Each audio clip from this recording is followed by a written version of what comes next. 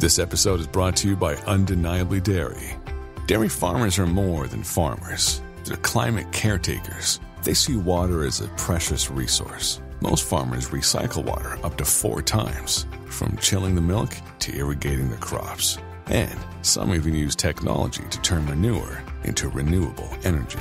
To learn more about what dairy farmers are doing to make their farms more sustainable, visit usdairy.com. Maruchan superfans are everywhere. From the busy moms who want to deliver maximum flavor in a flash to dorm room diners who want to put some slurp in their step. There are a ton of copycats you could use. But if you want to bless your bowl, there's only one true Maruchan. Whether you choose instant lunch, ramen bowls, yakisoba, or restaurant quality gold, Maruchan is the only ramen worth obsessing over. Smiles for all. Maruchan. See what all the ramen hype is about at maruchan.com. Hey, you are listening to Oh Crap Parenting with me, your host, Jamie Glowacki. This is a podcast for conscious parents who drop the F-bomb a lot. Hey, you guys. Welcome. All right. Today we're going to be talking about a couple of fall, autumnal things like staying healthy and sports. But first, I'm coming at you hot right off my Spartan race. And I wanted to tell you a little about it because, I love this race. It's my big race. And, last year I had all these like spiritual moments. One of the great things about Spartan races, if you're new to this podcast and haven't heard that episode, people of all abilities do it. And it's really inspiring. It's really inspiring seeing people with 2 prosthetic legs, or people who are carrying heavy things in honor of lost military friends or family members, or carrying flags. It's very inspirational watching people press their own boundaries. And again, if you're new, I do these obstacle course races. I started them in 2018, and every one has been a sort of spiritual thing in that I think in general, we've become just too soft as a society. There are very few obstacles. I mean, of course, we have big obstacles like finances or, mental health issues or various things that make society unfair. But in general, we go to the grocery store to get food. We don't have to hunt food. We've just become very, very soft. And I noticed this particularly in our youth. And so I have loved these obstacles because yes, they're manufactured. They're manufactured obstacles. I pay money to be challenged. But they're so cool because the idea is you get over the obstacle anyway, by any means necessary. And sometimes that involves teamwork. Sometimes that involves using your body in a way that the obstacle wasn't designed for. And mentally, it puts you in a different place of like, I can do anything. Things are figure outable. You can go over, you can go around, you can go under, you can move the obstacle, like metaphorically speaking, you can't move the obstacles on this race. But yeah, I think it mentally challenges you and the benefits are far reaching. And so it was so good to do it with Pascal too, because he's not a soft kid in general, but I just think all our kids are really soft. And I own that because my life was hard and I'm not going to make my kids' life hard on purpose, right? Like my life was hard by accident and I appreciate that and appreciate the person I became because of it. But our job as parents is to like make our kids' lives better than ours, right? And so oftentimes that means making them softer than we were. So the details. So this was on Mount Killington, which is a double black diamond ski mountain in Vermont. It is the signature Spartan race. The owner, Joe DeSena, was one of his first like actual races. The Spartan race has a more military feel than say like a Tough Mudder, or there's all kinds of mud races, obstacle course races. There's Savage. There's quite a few branded ones, but Tough Mudder and Spartan are the most well-known.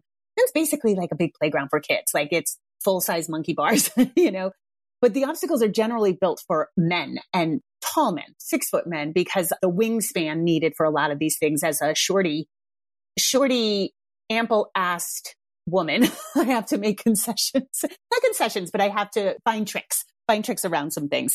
I ran my best time ever, 6 hours and 29 minutes. And that was a full hour and 10 minutes more than my last race, my last time, or my fastest time, I should say. And it is 15 miles up and down this hill. This one was a world championship, which made it a little bit more challenging. Well, actually significantly more challenging. So typically there's an obstacle called the Death March, which is just like, I think it's a mile, just straight up the mountain, straight up a double black diamond slope. And it's just one foot in front of the other. It's usually single file. It's very taxing. Well, this race, there were at least 4 extra just straight up and then just to do an obstacle and turn around and go straight back down. Now, I know that sounds like it's a mountain, right? But typically when you're going uphill, there's like some meandering. You go through the woods or, there's some flat, there's some this. There's places where you can kind of get a little break on your quads and your hamstrings. And this time there were just a brutal amount of just like literally straight up the mountain and then straight back down. So I was very happy I did knees over toes guy to rehab my knee because I probably was the only person not bitching about my knees on the mountains. But I can tell you this, I'm recording this 3 days after the race and my quads are still a little tender. I'm still going downstairs going, ooh, ooh, ooh, ooh, ooh, ooh. Sitting on the toilet is a little challenging. Pascal did amazing. He could have probably done the race in like 4 hours. His endurance uphill is crazy. Like he was running uphill and I was like, how can you even run uphill? But he stuck with me so we could take pictures and I will post pictures on Instagram. I took a lot of pictures of him and he did not take a lot of me, but it was his race really this time. He thoroughly enjoyed it. He was so proud of himself when he was done. One of the last obstacles was a sandbag carry. So you have to carry 40 pounds for women, 60 pounds for men. And it's a quarter of a mile up and down, like treacherous terrain. And typically I never rest on the sandbag. Like it can be really hard. There's a sandbag carry and a bucket carry. And the problem with both is if you put the thing down, sometimes it's very challenging to pick it back up again. So they always recommend like you squat, you rest, but you don't actually put the thing down. And I had to go like 50 paces and then, squat, 50 paces squat. And it was the first time ever doing a race that I felt like, can I even finish this obstacle? Which was a little jarring. And I did, of course. And last year I had a clean race. This year I did not. I missed the spear throw, which was a little crushing because I haven't ever missed it. And they made it more challenging, though. Usually it's a bale of hay or it's very rectangular. Sometimes it's foam. Sometimes it's like pressed hay. But this year they put a board up with a circle. So it's more like a bullseye. So it's way more challenging. And the rule is as long as the spear sticks, it can hang. It just can't touch the ground. So that was more challenging. And then there were 2 obstacles that I gave it my all. And they were pretty new to me. Actually, one was totally new. I'd never done it. It's called the 8-hanger. And it's so you climb a rope to get up. And then it's like, think of a flimsy, like rope ladder almost. Those ladders that have like wood rungs, but they're like almost wire on the side, but they're draped like a party crate, right? Like 2 big drapes. And so you do them as monkey bars, but what happens is you go down and then you have to go up and the up is like really challenging. And I got stuck kind of midway. I lost my momentum and I got nervous about like, you can actually have full muscle failure, which is you just lose your grip and you don't even know what happened. But because my knee was fine the whole race, but because of the previous injury, I didn't want to fall suddenly without control. So I chose to just fall in a controlled manner. And then the other one is called this Olympus and it's like a triangle board, if you can think of that. It's really big. It's long and it's got grips along the way and they're like chains, they're little holes in the board and like rock climbing grips. And it's on a slant. And they changed the material of it and they changed the grade of it. So it's super steep and it was super slippery. And typically I don't have any trouble with that obstacle at all. And I was shocked. I couldn't even move like 3 steps. And I was like, shit.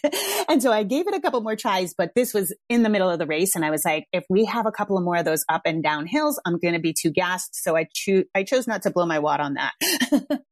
And then Pascal only missed 2 obstacles. And so we had a blast. It was awesome. I did come in 3rd for my age group in the open heat, which was my goal. Last year I placed 8th. And so I was really happy about that. And again, just doing this with Pascal made it. So I cried. I was so proud of him. He stared at his medal for hours. He was just like, this isn't a participation trophy, and he was like, well, it is because we all participated, but you could tell it meant something to him as opposed to these trophies he got in baseball where everybody got one no matter what, just for showing up. And you could really see the difference in his whole demeanor. He was just so proud of himself. And we'll talk more about participation trophies when we talk about sports. All right. So that was our Spartan race. Oh, by the way, Pascal has the bug. He's like, okay, I'm going to run for time next year. And he wants to do a trifecta. So Spartan lumps these races. They have a sprint, which is 5K, 3 miles. Then they have a super, which I think is 10K, which is like 8 miles. And then they have the beast, which is 21K, which is 15 miles. And so you can buy a package and run them all. And so he was like, yeah, I'm going to do that.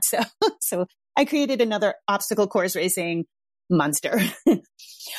Alrighty, let's move on to staying healthy. Let's talk about fall, school, staying healthy as we approach cold and flu season, as we approach another variant of COVID, and what you can do. Before I launch into that, because we're going to talk about some foods, somebody had asked me, what do you eat on the mountain? Do you stop and eat? And I think this ties directly into health. So while you're on the mountain, so when you do anything over 4 hours, it's considered endurance. And so you really should fuel your body. The body can take in 200 calories. I mean, like really use and utilize and assimilate 200 calories per hour. So you want to kind of stay on top of that. Typically what people do is they're not hungry before the race, and then they'll go a few miles before they eat, or they'll go a couple of hours before they eat, and you can get behind on your caloric needs. I have tried many, many times, many races to eat well, eat the way I eat, which is like protein and fat forward. And when I hiked Mount Washington a few weeks ago, I gave into gummy bears, regular plain old shitty gummy bears, probably with seed oils. I gave into them, and it was a little magical on a longer thing. The pure glucose of like Swedish fish or gummy bears, I was like, oh, okay, that's a bit of a dial mover. So I gave into gummy bears this time. I mean, gummy worms. I like the worms, not the bears. And Swedish fish, which I didn't know go stale. So just be warned, the stale ones are chewier and get stuck in your teeth. When they're not stale, they don't. A lot of people use like goo packs. A lot of people use some sort of fuel that's like glucose along with electrolytes, because you do lose a lot of electrolytes. This year too, I made Pascal and I turkey wraps with bacon, mayo, and cheese and lettuce. And I put them in foil so that they would be thin and light, and they were easy to eat while we were running. And that was good, because sometimes you get sugared out. You're taking in so much glucose that your palate gets to be like, ugh. So the bacon and turkey was really good. And I don't know if you're seeing this, and you may not be able to tell, but I am inflamed like under my eyes. So sugar 100% inflames the body. I did eat like shit. I made tater tot nachos with like roast queso cheese. Oh my God, it was so good though. After the race, like you burn about 4,200 calories on the race. So that you need to like just eat whatever you can. So I made tot nachos, and they were so good. And then the next day I was very, very hungry. So we went out to eat. So I didn't eat like shit. I had a really huge burger, and we had a piece of cake afterwards. But then the next day I was like, okay, enough. So sugar inflames the body. So when we start talking about that was my race fuel and an extraordinary circumstance, right? What we really want to talk about with sugar is it causes inflammation, which is no good for your immune system. So going into fall, and it's hard because of course we're going to hit freaking Halloween, Thanksgiving, Christmas, right? Like New Year's, we have all these like sugar laden holidays coming up that just don't do us any favors. So of course, just right off the bat, that's one thing I would say is really be mindful of sugar intake, including like processed, hyperpalatable processed foods. One of the best things you can do. Okay, let's start with, I guess let's talk about like from the big things down to the big stones first. Sleep. Sleep, sleep, sleep, sleep, and more sleep. This will get easier, of course, with the time change unless you're in Arizona or Hawaii, which we keep hearing rumors that they're going to get rid of it, but they don't. I actually don't mind the time change. I know it's brutal when you have little kids, but I like the darkness in winter because I feel like it reminds us to hibernate. Like we should have seasons. We should have seasons with no activities. We should have seasons where we slow down. We should have seasons where we rest. And one of last podcasts, when I talked about my favorite things, I talked about my food inspiration is Tara from Slow Down Farmstead. And again, I can't recommend her enough. So they live off their farm, and, right now it's harvest season. They don't even have time to breathe. She's freeze drying, she's canning, she's butchering animals, and she is gathering all her medicinal herbs, foraging mushrooms. She's doing all this work in harvest time. And then once the winter months come, she lives in Canada, so she's going to get buried in snow. they rest, they sit in front of the fire and they read and they have hot drinks. And so I really love that seasonality that I think we have just gotten away from. And again, this will play into the sports conversation. But with sleep, I think in the winter months, we need to take better care. And I think part of that is slowing down. And that time change to me just reminds us, it's okay. It's okay to start slowing down at 4:30 in the afternoon. It's okay to get this rest. But we really, really, especially if your kids are in daycare, school, it's a runaway train. The activities, the parties. And then again, we're going to get into Halloween parties. We're going to get into birthday parties. It's always birthday parties, but these holiday events, and we just start shaving things off of sleep. I have been paying so much attention to my sleep. I'm a sleep whore anyway, but my sleep lately, I've been going to bed really early and sleeping a little later as the sun's coming up later. Maverick wakes up kind of at dawn because I trained him to. So we're no longer doing 4:30. Now I'm sleeping till like 5:30, which is so nice to get that extra hour. I can't tell you, like my body composition, granted I was training for this Spartan race, but my body composition subtly changed, as did my mindset. I don't know. Everything just sort of cleared. Like I got very clear about boundaries. I think boundaries are just ongoing work, right? As parents, as women, as, with our friends, with our personal relationship, with our businesses, with our careers, whatever, boundaries. And when you're tired, boundaries slip, right? You just forget about them. You get messy with your boundaries, whatever that may look like. We get messier with our boundaries with kids, right? Because we're exhausted. We can't do it. So it's just been so beautiful to have this like really focusing on sleep hygiene, blue blocker glasses after the sun goes down, some red light in my house. And it's made a tremendous difference. And I was already paying attention to sleep. So for you and your kids, I can't say this enough, err on the side of too much sleep. Put your kids to bed earlier than you think you ever could. It will benefit them and it will benefit their health. So that's what we're really looking at. The next really big, I'd say the really big stone with health is vitamin D. And vitamin D, we know now in 2020, 2021, after meta-analysis were all done with COVID, the people who had the hardest time had the lowest vitamin D levels. And we're all probably pretty chronically low unless you live in a state that is sunshiny all the time. Like I'm in the Northeast. The sun's already getting farther away. Like we're already not getting the same sort of sunlight. Vitamin D is best with sunlight. So in these months leading up to fall, get your kids outside as much as humanly possible. And I know at least here it's starting to get there's like a little breeze in the air. It's not cold yet, but if you can get them out with as little clothes as possible, playing outside in the sun in the morning, in the evening, we know this helps. We also know the sunrise and sunset is so good for your circadian health, and that affects your sleep and it affects your mental health and it affects your immune system and all of that. So I would say get them out as much as possible. Sacrifice anything you can to, I bring a picnic dinner with some turkey sandwiches, and just make it easy, get some nutrition, but be outside as much as possible because you can get those vitamin D stores up and at a healthy level. It's really hard to get your vitamin D levels up by supplementation. So what you want to do is utilize the summer months, utilize the sunlight to boost those levels up. And then then if you have to supplement during the winter, it's a little more effective.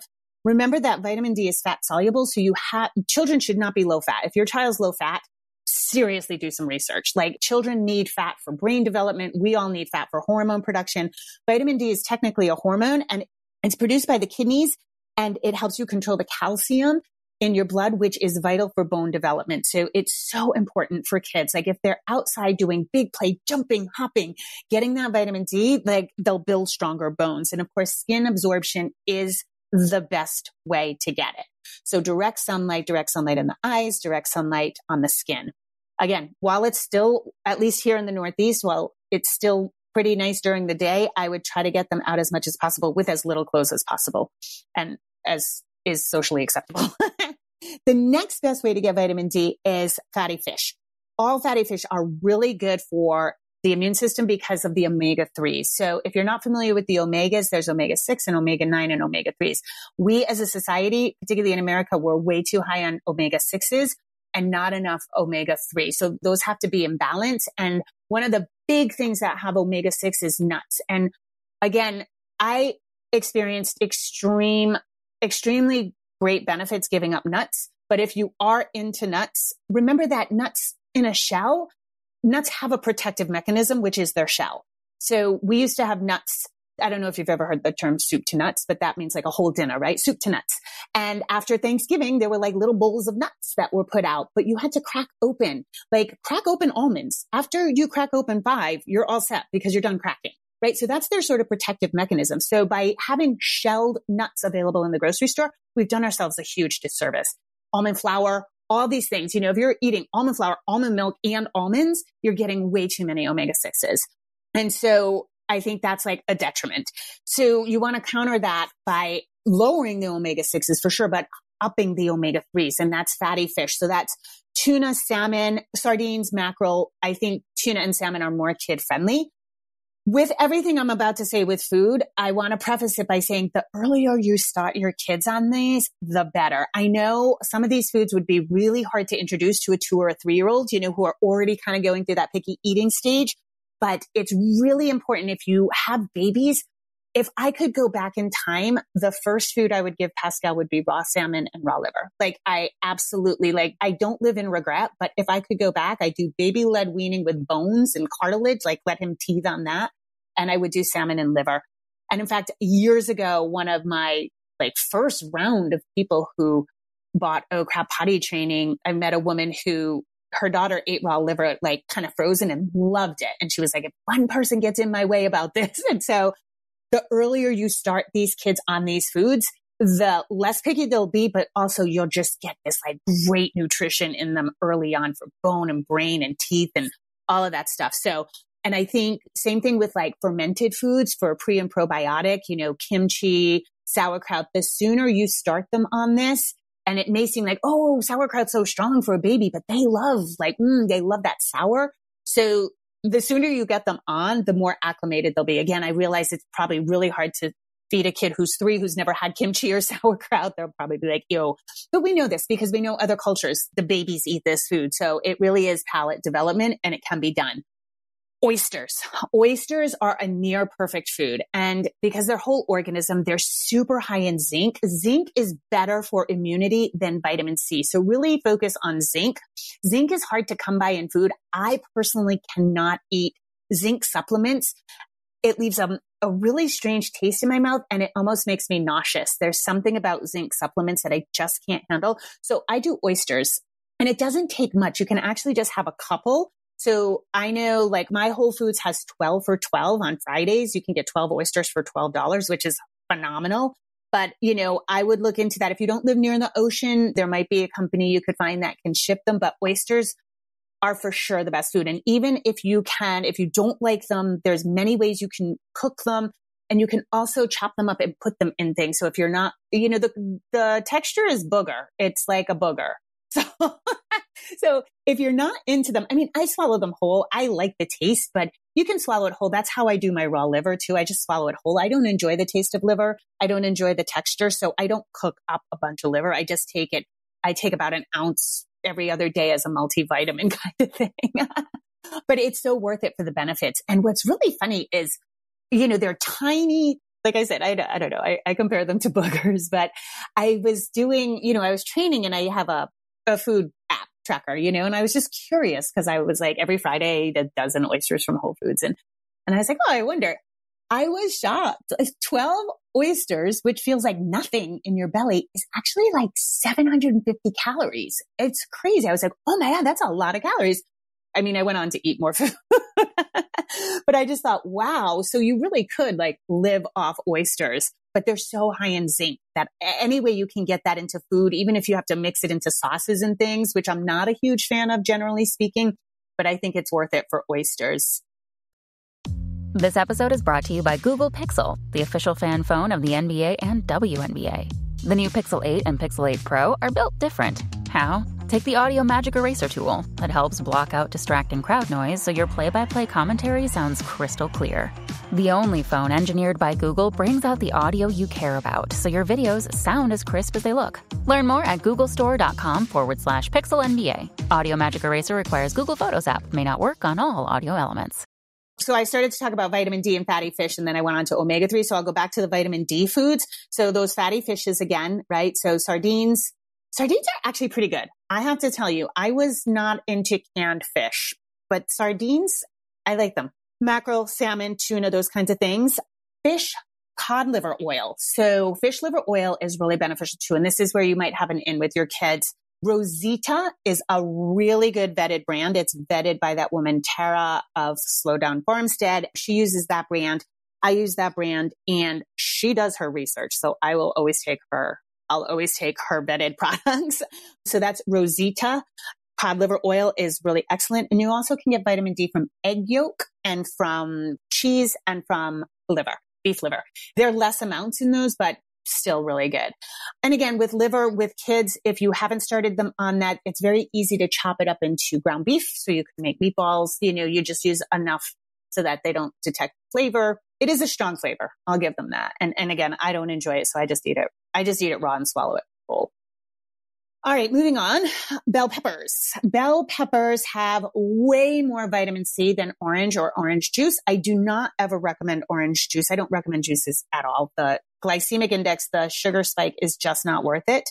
There's not anything in it that makes it worth what it does to insulin. And it has oftentimes more sugar than candy. So bell peppers have way more vitamin C than that. So you could do bell peppers. However, I don't eat bell peppers because they're a nightshade and it affects my arthritis. So if you do have some autoimmune stuff or arthritis, bell peppers aren't great, but you can take the skin off and the seeds out, and that can super help. Greek yogurt is really good. So the probiotics in yogurt is awesome, but you want to go full fat, remember, so that your fat soluble vitamins get assimilated into the body. And then you also want full fat for kids for brain development, et cetera, et cetera. Low fat is not great for anybody. And then you could make it plain so that there's not sugar in it. And you can do some like low glycemic fruits like berries. That's kind of awesome. You can do like a little yogurt bar, which is a super treat. And you can call it Sundays, where you have like some chopped nuts, maybe a few sprinkles. I don't think a few sprinkles are going to kill anybody. Maybe some blueberries and things like that. Thrive Market has a great ranch dressing. It's a dry packet mix, and you can mix that with yogurt and get ranch. So if your kid is a ranch head or a dip head, that is an awesome thing to do without all the crap that's in like Hidden Valley. So that would be a really savory idea for Greek yogurt. Yogurt doesn't always have to be a sweet treat. So you could do some bell peppers with your Greek yogurt and get like a double punch. So all your fermented foods are going to be really good for immune health because they're really good for the microbiome. They keep your gut healthy. When your gut is healthy, the more time goes on and we're doing more and more research on nutrition, it's really about the gut, and keeping that healthy. And if you've been on any rounds of antibiotics, and some kids really have, they've been on big rounds of antibiotics because of ear infections, whatever, it's really important to get the microbiome all set. And so your fermented foods are going to be really good, and yogurt. And again, make sure that it's the plain yogurt. Anything, even vanilla flavored, is going to be really high in sugar. So you sort of negate. I don't think it's like, as I always say, I don't think it's like poison. I don't think it's like terrible, but if you're doing it every single day on top of all these other things, right? Like we want to keep our home really as healthy as we can so that when we do trick or treat, we have candy, right? Like I think the body can handle that toxic overload once in a while. I think it's just, we can't have it constantly flowing. Okay. So another couple of things you can do. Fermented garlic in honey is a really great staple to have around the house. So you take garlic peels and you cover them with honey, raw honey. Manuka honey is great. If you can get Manuka honey, the benefits of Manuka honey are well documented. It is pricier. So raw honey is a second best. The thing you want to avoid is honey from the market. Generally speaking, that is going to be doctored, even raw, blah, blah, blah. If you can get it somehow local, find your local beekeeper, that's ideal. But you leave that on the counter. You can Google fermented garlic honey. There's hundreds of sites about it. And that's a really nice cold remedy, health remedy, builds your immune system. Garlic and ginger are well known for helping immunity. The biggest thing though, however, is it's spicy. It's spicy. And so that's probably hard to get into kids. The honey can be sweet enough that the kids don't notice. And then for adults, I do fire cider. You can make your own fire cider. If you have any local, I buy it from a local shop. It's very, very spicy, but it's preventative. It boosts the immune system. I think it's way too spicy for most kids. So I don't put it on there. Elderberry syrup is great. Again, I just went on a foraging hike and found elderberry, so I might make my own syrup. That's really good preventative. And also once you get a cold, it is contraindicative with autoimmune stuff and autoimmune medication. So be cautious of that. And I think that's it. On this note, guys, multivitamins for the most part are bullshit. So I see this all the time. Your kid's going through a picky eating phase and you're like, I'll just get a multivitamin so my ass is covered. It's not really covered. Any multivitamin is not nearly enough of the things you might need. So it's just a waste of money. Do it if you want. I don't think there's necessarily any damage, but I think a lot of parents are being hoodwinked into thinking like, okay, they're only eating chicken nuggets right now. Fine. I'll just do this and cover my ass. And it's not covering your ass at all. So really stretch your palate and your kids' palates a little bit more to include some of these foods and you'll be better off. All right, let's get into sports because it's fall, school, et cetera, if you're not already totally immersed in sports. I had a client who had a 2.5-year-old who was struggling with some potty training issues. And this child was in 3 sports. 3 at 2.5. That's crazy. So sports has gone psychotic. Sports is like ridiculous right now. When I was in school, there were sports kids and then there were band kids and there were theater kids. Like not everybody did sports. And now it seems like everybody has to do a sport. And I see young parents and like, well, he has to do something. She has to be in something. Does she? I want you to question your why. First of all, I think we have to collectively jump off the merry-go-round. This is one of those things that like you end up doing something that's not good for your family because everybody else is doing it and you'll miss out. And I know there's a real actual thing. Pascal wanted to do soccer when he was 9 years old and I was told he was too old to do anything but rec. Teams had already been decided. Tracks had already been determined. Like I'm talking about career tracks with 7 and 8-year-olds playing soccer. That is insane because a kid has some talent at 7 or 8 means nothing when they get to college. But it's become this thing where like if your kid's a little good at something, okay, put them in classes, get coaching. Year-round sports are wearing kids out. And what we know is that many of these kids are burnt out by the time they get to high school or they have repetitive injury. Baseball, for example, which is said it's a game, it's not a sport, right? But baseball has repetitive injury problems, particularly if your kid is a pitcher, right? So when we take kids 7 and 8 and overwork them and overwork their bones and their ligaments and their tendons, they are so much more likely to get an injury at 15 than ever. And some of the greatest players of all time, I'm using baseball because that was Pascal's thing. They started when they were 12. They came from a third world country where they used sticks and cans. We've pressurized sports so much. And going back to that like seasonal living, when it's dark and your kid's playing baseball in December, that's not what baseball was ever meant to do. We were meant to do these sports seasonally. So a kid who was sporty would play baseball, then in the fall would play soccer, maybe then play hockey. But all of these sports, now I have friends whose summer, they were like, oh, we can't go to the beach. He's got a hockey tournament. So in the middle of summer, they're going to an ice rink, which I was like, what is going on? So you're going to do what's best for your family, of course. But sports, if you have more than one child, sports goes into travel leagues. So once you get to a certain age, you start with travel leagues. And that's where the money goes. It's a big business. And that's where if your child is going to be somebody in sports, they have to do it. And what I have seen repetitively, time and time again, if you have more than one child, is this divides families because you're traveling different states. Kids are eating in the car. Kids are doing homework at 11 o'clock at night, all because of this almighty sports. Now, when I coached my son's baseball team, we had a couple of kids who were doing multiple sports at the same time. We all know kids have a certain entitlement these days. One of the things is if you make your kid special and he goes to this practice late and he leaves early so he can get to the next practice late, so he can leave that early, that child is going to be entitled. You are expecting your child, you are expecting everybody to bend to your child, and it creates an entitlement. I don't think any kid should be in more than one sport at a time. I don't think any kid should be in any sport before the age of 6 unless they really want to. They have expressed an interest since they were little and they can't wait. So, for example, Pascal at 2 years old could hit a ball reliably with a baseball bat, loved baseball, could watch it on TV, follow the rules. He went into T-ball, like excited that there was going to be a scoreboard and an ump. And I was like, oh, honey, that's not what T-ball is. He was supposed to do 2 years of T-ball because of his birthday. And I had to take him out for 1 year because he was bossy. He just wanted every kid to play real baseball, like the Yankees and the Red Sox. And he was not fun. And so, he had a passion. So he played baseball. If your kid doesn't want to go, hates being in the uniform, sits down, you have to examine your why. Why do you want your kid in a sport? Is it just because everybody else is?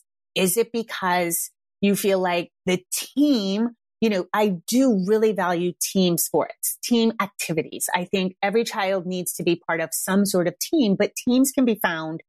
There can be Lego robotics teams. There can be chess teams. There can be math teams. There can be theater. There can be band. There can be rock band. All these things are team activities that aren't sports. So really look and see. And just because you were sporty doesn't mean you can make your kids sporty. Yeah. And is it physical activity? Can that physical activity be achieved somewhere else?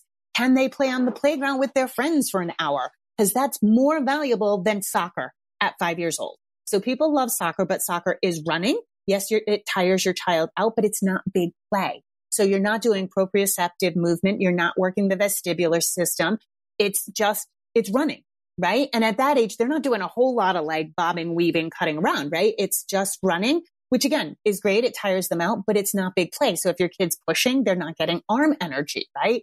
They're not doing twisting, tumbling, turning, those things that happen naturally on a playground or playing with their friends. So I really, really, really, as we step into sports seasons, examine your why. And the bummer about most sports and most, dance, gymnastics is you usually have to sign up for a season. So you pay and then parents get locked into, I paid money for this, you're finishing it. And I think there is value once you start something. I think there is value to not quitting. However, be cautious before you start.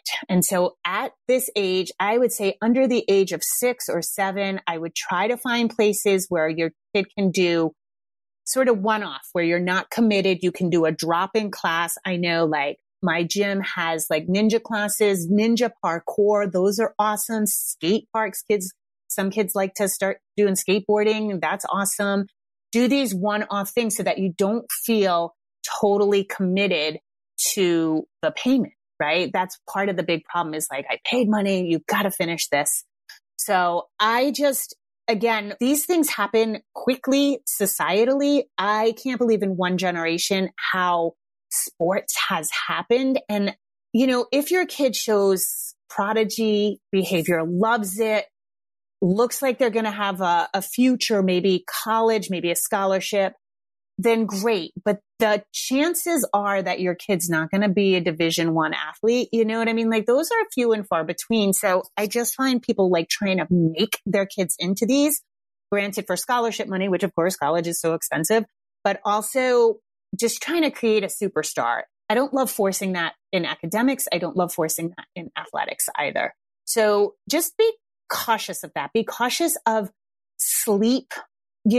Again, if your kid's playing these sports in the dead of winter when it's dark and their melatonin should have been released and they should be in bed, are you edging family dinner back to 8:00? Are the kids eating in the car? Is that what you want for your family? Again, I coached enough kids. There was this one family, the whole family was sporty spice. The mom coached gymnastics at Brown University. The dad was a photographer, a sports photographer. The kids were sporty spice. They loved it. They loved the running around. I thought it looked insane. I thought these kids looked chronically tired. I thought they weren't necessarily getting better. I thought they could have excelled at one sport more. They were spread too thin. If it works for your family, fine, ignore me. But I beg of you to just consider these things before you jump on that crazy merry-go-round because it's unending. And I put a stop. I was like, we're not doing travel league. If you're still interested in baseball when you're, 14 or 15, we can talk about it again, but I'm not doing that at 12 years old. I'm not.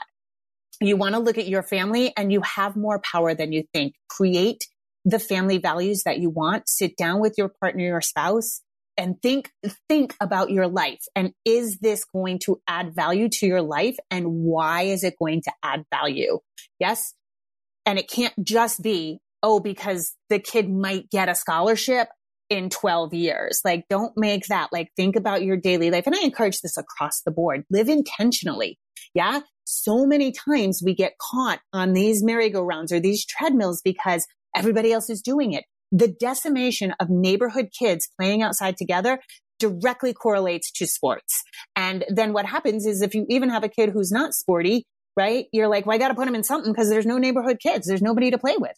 Right. So then we've all collectively gone along with paid activities that stress everybody out when if we all stopped, it would be a different scene.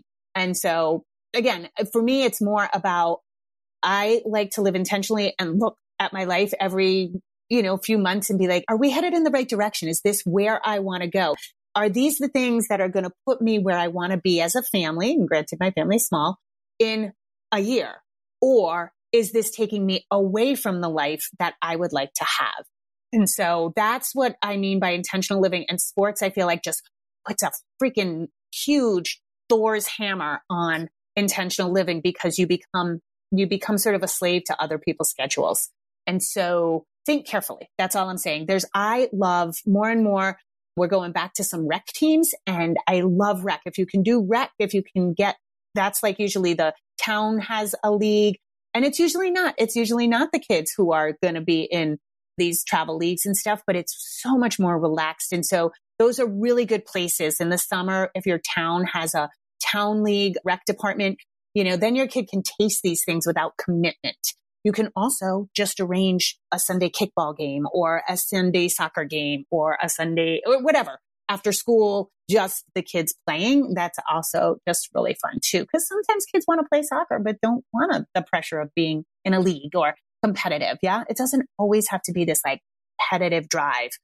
When we look at, the rates of depression and anxiety in kids, and everybody blames it on social media, which I know has a fair amount of pull. But I also looking around in just my own community, seeing kids who are depressed, anxious, and have ulcers, and looking at their schedule. And I'm like, is nobody looking at this schedule? Like, is nobody looking at the pressure that we're talking about 8-year-olds thinking about scholarships in college, or even 8th graders, like tied to something? I heard of this. A friend said her daughter was playing softball and her mom was like, you don't have to play this if you want. And she was like, no, but I have to get a scholarship to help pay for college in 8th grade. Like, that's insane. If you don't think that's contributing to anxiety and depression and ulcers. So anyway, live intentionally. Think about your whys. Think about why you're doing it. And does that why have to be met through sports? Can it be met through something else? Particularly if your child hates it. Like, don't make your kid do things they hate. I cannot stand this ethos that goes on. It's like, well, they have to learn to do things they hate because they might have a job that they hate. Why would you start that shit at 5 years old? Why would you go with the supposition that your kid has to do a job they hate? Like, that's insanity to me, to be like, my 5-year-old has to suffer because I have a shitty job and I suffer. If you have to get a shitty job and suffer, like, don't suffer beforehand. Suffer at the shitty job. Don't suffer at 5 because you might have to have that when you're 21. That's a craziness. All right, guys. Sorry, this is a lot longer than I intended, but I appreciate you as always. And thank you for listening. Rock on. Okay, bye everyone. Just a reminder, if you need additional resources, I have Oh Crap Potty Training. I have Oh Crap, I Have a Toddler. Those books are available everywhere you want to find a book. You can also go to my website, jamieglowacki.com, where you can book private sessions with me, buy any of my courses. Those are really geared towards potty training help. And also I'm on Instagram. I'm not on Facebook anymore, and I'm not on Twitter. I'm on Instagram, jamie.glowacki, and I do a lot of lives and usually posting a lot of good information. So those are extra resources for you. And as always, rock on. Have an awesome day.